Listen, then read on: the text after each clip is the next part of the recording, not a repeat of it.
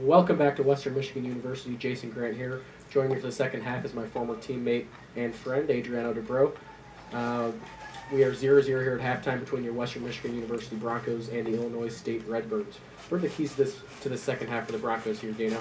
Well, looking forward here for the Broncos, I think one of the most important things for them to start the second half is the tempo. We saw them end that first half with a high tempo, with a lot of pressure, creating some chances moving forward. And I think the key here is to stay patient for the Broncos. I'm sure Nate Norman gave him a long talk at halftime about being patient, waiting for that goal to come. And hopefully we'll see it happen here in the early stages. Yeah, the key is to not panic for them at this point, and they shouldn't. There's 45 minutes left here. They did control that first half. Not really any clear-cut chances for either side, but the Broncos seem to us to have a bit more of the possession, which they usually do under Nate Norman. But moving forward, I think the key is to don't press the panic button quite yet. Young challenges for the Broncos. Good ball in there down the right side for Illinois State. Well defended by the Broncos. And I think that's one of the keys here in the second half of the Broncos is to make sure that they don't get caught out of sorts, out of shape. You know, moving forward so quickly, it's easy to come out of your shape. And I think one of the keys moving forward is to maintain that shape. And as I continue harping on, it's just to stay patient and wait for that chance to come. They're going to get chances. They're going to create chances, and hopefully, as I said, they can put one away. Bit shaky here at the start for the Broncos. It's kind of starting like the first half did, a little sloppy, a lot of challenges in the midfield, not too much possession for either side. Illinois State controls on the left side, well defended by the Broncos, into Gina Maddie for the challenge, and it squeaks through for Illinois State. Down the left-hand side, the Broncos look to double in the corner. Well defended, and the Broncos win a free kick. Well done there by the Broncos to double down in that corner and make sure that Illinois State wasn't able to get the ball into the box. The Bronco keeper looking to go long here with the free kick. Good service here from the Bronco goalkeeper into Heather Piccarello, who flicks it forward. Maddie controls for the Broncos, looks to win it. A little sloppy in the midfield again, like I said. And Illinois State is really trying to move that ball over the top of the Bronco defense and create one of those offhand chances, something that's just going to come and hopefully have a guy run, female run onto it and put it into the back of the net. Looks like the Redbirds started this half without Richards up front, who I thought was one of the better players in the first half for them. The Broncos did well to defend her. That's an interesting start. Maybe they'll bring her in for a little spark off the bench. Broncos win a throw in here on the near side. Looks like they're going to try and work the ball down the line here. They do just that, but it's intercepted by Illinois State. Illinois State's had a little bit better play here in the second half so far. Yeah, and they're moving forward here with an opportunity at the top of the box. It's number 18 for Illinois State. Well defended by Lacey Zahn for the Broncos. Very well done to keep her outside there and not let that ball into the box. Illinois State wins a throw-in.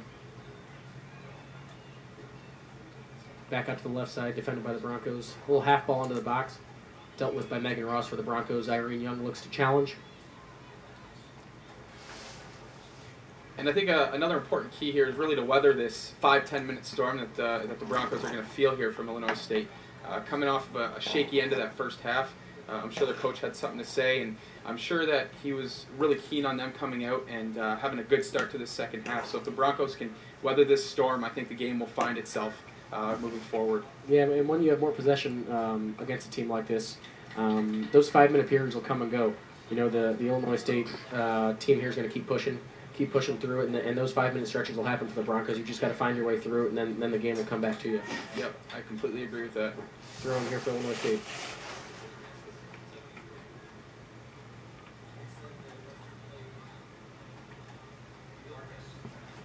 Alumni weekend is in full force here. We're just downstairs catching up with a few of the old teammates. Some of the alumni girls team are here as well. It's always a good turnout, and we're going to have a good time tonight. Play some golf tomorrow. It's good catching up with all the old teammates. Always nice to see the guys come back to town, and it's a great tradition that Coach Wiseman has started to build and Coach Norman have started to build with the Bronco program. in order to make it a very important weekend for this program and continue to create a culture and a tradition that continues to bring everybody back each year. And that's what college sports is about, is that culture, that tradition. And we're starting to see that take shape here with the Broncos soccer programs. I completely agree. The women have been successful the last few years. They won a MAC title a couple of years ago. The men's team is consistently in the MAC tournament. They're 5-0 right now. This women's team started off well again this year. So we're looking to have a good year out of both programs. And you're really starting to see the two programs get more attention nationally. Last week, the men's program was fortunate enough to reach a top 25 ranking for the first time in program history. And this women's team, as you said, with the MAC championship only a couple years ago now, and winning the first round game in the NCAA. Yeah, upsetting a great team during that game as well. So yeah, it's a culture that's starting to build and a tradition that will come about. Well defended by the Broncos there. They look to clear. Olivia Vollmer is chasing down for the Broncos, looking to force it back. Really good pressure there. Let's see if we can spark the Bronco attack. Tried to spring it out wide here. Well defended by the Redbirds in the end. And that's something that Illinois State's going to have to be sure that they're on their toes there when those Broncos are pressuring their backs. An easier ball there is definitely back to the keeper. But they dealt with it all right in that situation, and nothing's harmed. Megan Ross wins for the Broncos, gives it right back to the Redbirds. They look to spring their forward. Picarillo for the Broncos.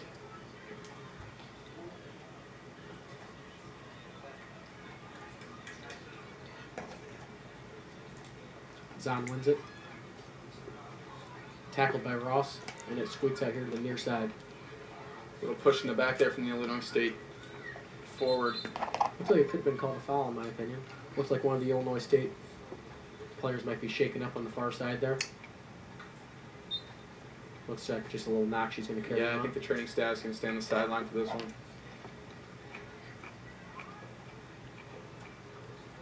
Good ball into there to Irene Young. She's done well so far. She's held up the ball well for the Broncos. I think the key for her is to play simple. She needs to get it into her feet and lay it right back to those midfielders that can spring the attack. Yeah, I completely agree. She's done a great job holding the ball up for the Broncos, and they should continue to look for her here in the second half. 38 minutes remaining here in the second half. Still a scoreless tie between the Illinois State Redbirds and the Western Michigan Broncos.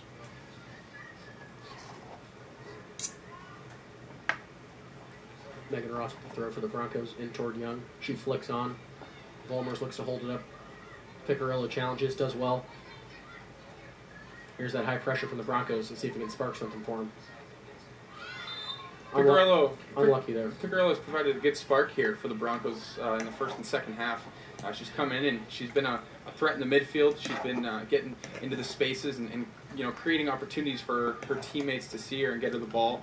So hopefully they can continue to see her in the middle of the field and work something through her. I agree. She always brings energy no matter what. Ross challenges. Redbirds win it. She looks to turn. Good tackle from Picarillo. As you said before, we have seen better play from the Redbirds the second half. Here they come. As the Broncos move forward. Here comes Emma Kahn on the left for the Broncos. Vollmer was looking to run through.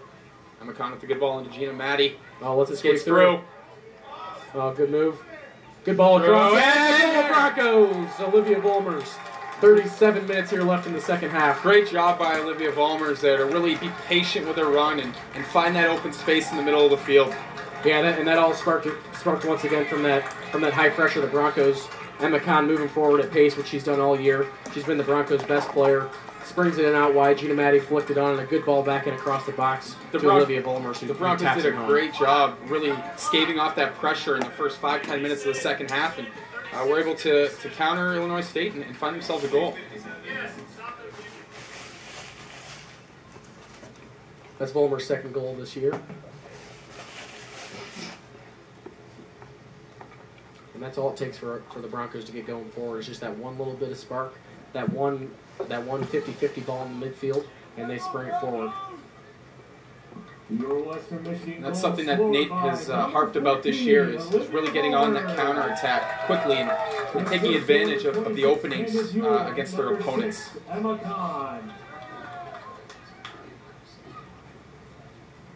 Redbirds looking to spring right back on the left-hand side. Defended by a couple of Broncos. Goes up for a goal kick. Ball looked to play back across and just squeaks out for a goal kick for your Broncos. These next 5 minutes will also be important for the Broncos. There's an old saying that 5 minutes after a goal is when another one's going to come. So they got to make sure that they're tight in the back and hopefully look for another one here in the next 5 minutes. Yeah, that's also important. Not only keeping tight in the back, but looking forward to getting yourself a second one because the team that concedes is usually a little bit flustered, a little out of sorts. That's your chance to pounce.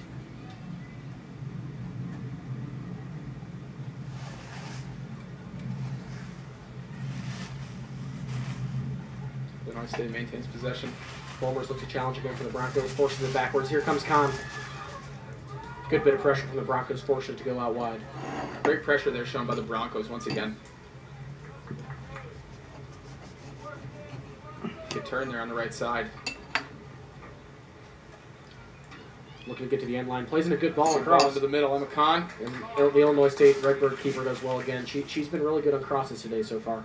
She's not going to let anything cheap in for our Broncos.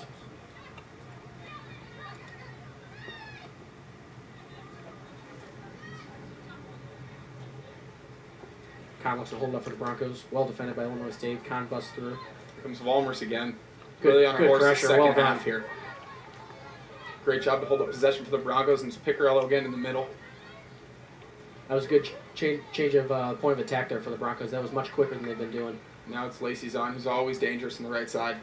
Slotting a ball into the corner. And here comes a cross again for the Broncos, but it's out for an Illinois State goal kick.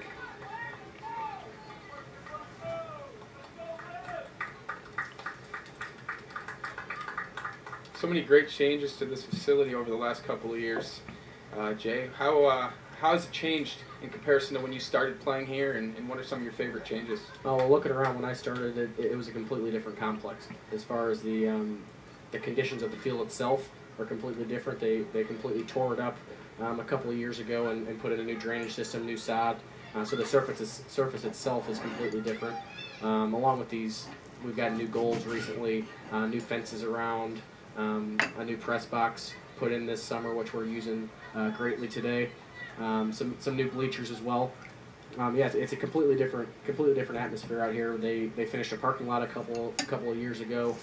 They're working on a new entrance and sign out front. It looks like a completely different world out here. And that really goes back to the whole alumni, the tradition around this program, and having people want to give back to the program, and it's great to see it coming around full circle. Here's Maddie pressuring for the Broncos. Looking to win a corner kick.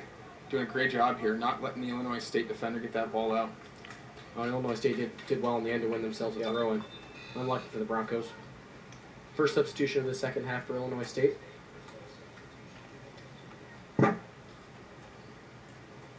Looks like Edwards is off for Richards. This is the striker I was talking about for the Redbirds earlier. She looked pretty good in the first half, and the Broncos did well to contain her. Let's see if they can do so in the second half as well.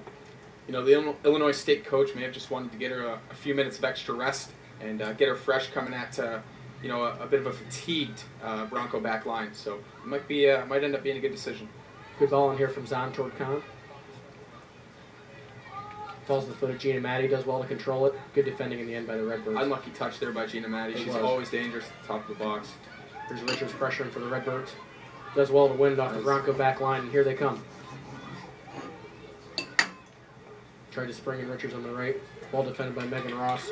Wins a goal kick for the Redbirds. Great job there by Richards. Great job there by Richards. As you said, Jay, she is a very dangerous player, and she did come off the bench fresh there and was able to win a corner for the Redbirds.